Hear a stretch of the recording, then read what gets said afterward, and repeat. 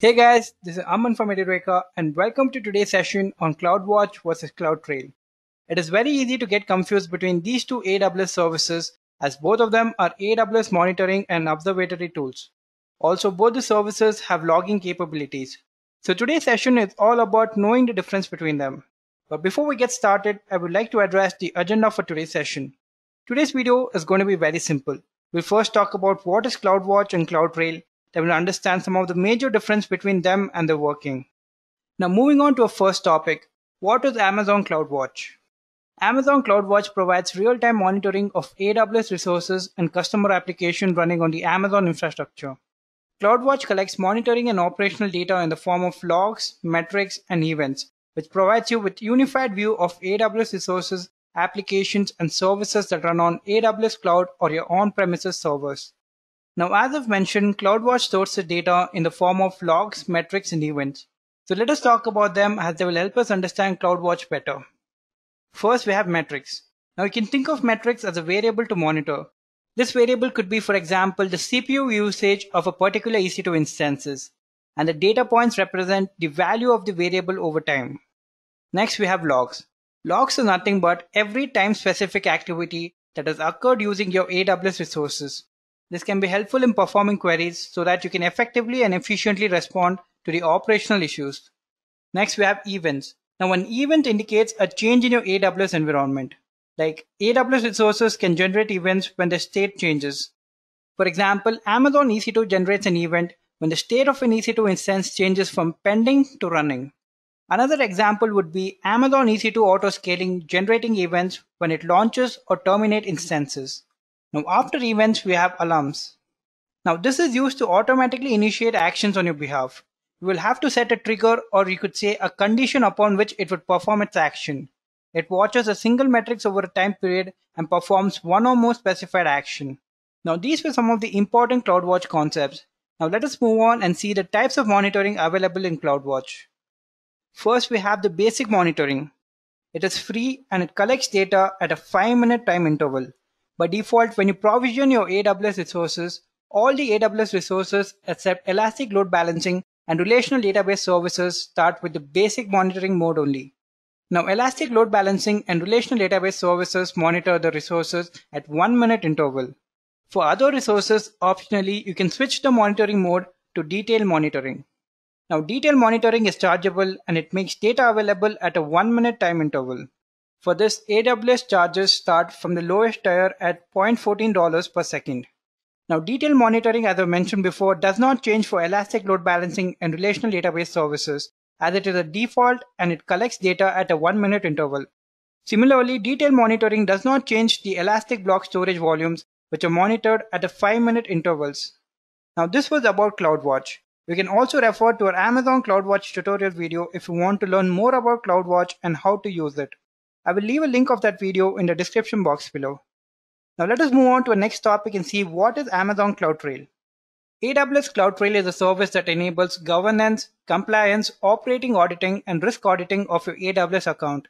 It records the action taken by the user, role, or the AWS services as events. Events could include actions taken in the AWS Management Console, AWS Command Line Interface, and AWS SDK and APIs. When an activity occurs in your AWS account, this activity is recorded in a CloudTrail event. You can easily view this event in the CloudTrail console by going to Event History in the AWS Management Console. Event History allows you to view, search, and download the past 90 days of activities in your AWS account. In addition, you can also create a CloudTrail trail to archive, analyze, and respond to changes in your AWS resources. Now, a trail is nothing but a configuration that enables delivery of event to an Amazon S3 bucket that you specify, which means the event lists are stored safely in Amazon S3 so the user can retrieve it whenever he wants to. Now, you can create a trail with the Amazon CloudTrail console, the AWS CLI, or the CloudTrail API. You can create two types of trails for an AWS account. The first one is a trail that applies to all region. When you create a trail that applies to all region, CloudTrail records event in each region and delivers the CloudTrail event log files to an S3 bucket that you specify. If a region is added after you create a trail that applies to all region, the new region is automatically included and the event in the region are logged. It is a best practice to create a trail in all regions.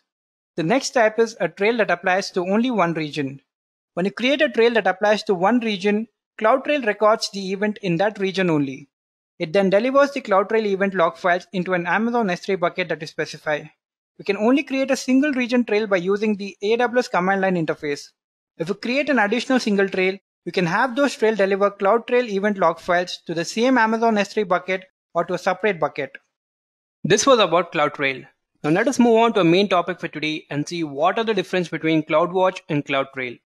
So to understand this, let us start by knowing some of the major difference between them.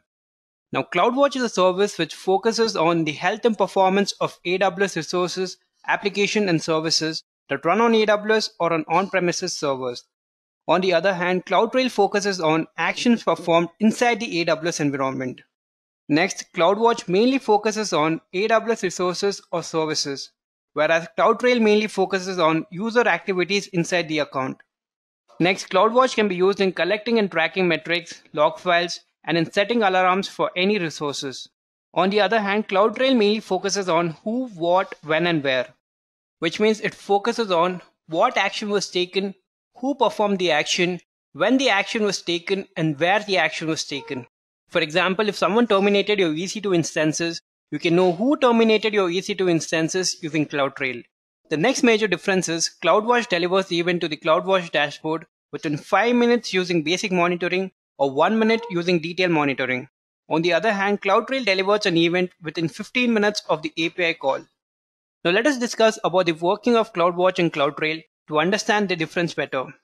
Now a CloudWatch will have complete visibility of your AWS resources and the application. So CloudWatch automatically collects all your metrics and logs from your AWS resources, application and services from your AWS platform and on the on-premises servers. It records metrics from services like Elastic Compute Cloud instances, Elastic Block Storage, Simple Storage Services, or Elastic Load Balancing. Next, with the help of these metrics, it will help you visualize this application on your CloudWatch dashboard. Moreover, if there are some operational changes required in your AWS environment, CloudWatch becomes aware of each changes and responds to them by taking some sort of corrective action. Now this is done by CloudWatch events as I've mentioned before. Finally, it will provide you with real-time analysis using CloudWatch metrics math. This was the working of Amazon CloudWatch. Now let us move on to the working of Amazon CloudTrail. Basically, CloudTrail captures or records user activities in the AWS services and calls it CloudTrail events. Now it delivers this CloudTrail event to CloudTrail console and stores it in the S3 buckets. Now after the events are delivered to your CloudTrail console, you can now review all the recent activities that have happened in your account. And you can also use CloudWatch events and alarms to set important automatic actions. This was the working of Amazon CloudTrail. Now I guess you have some idea about what is the difference between CloudWatch and CloudTrail. To conclude the session, I would like to say that both CloudWatch and CloudTrail perform different functionalities, but it can be used hand in hand for monitoring your AWS resources and your AWS account. And with this, we have come to the end of our video. I hope this video would be helpful to you. Happy learning.